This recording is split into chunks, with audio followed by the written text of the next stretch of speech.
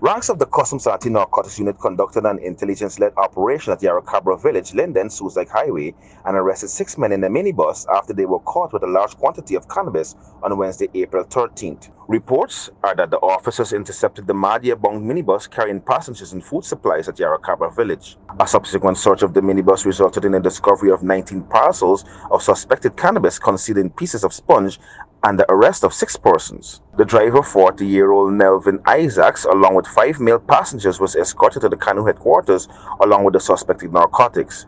The narcotics tested positive for cannabis and had a total weight of 19.5 kg, with a street value of over 6 million Guyana dollars. All of the suspects are presently in custody pending investigations. Reporting for Headline News Update, Dale Jervis.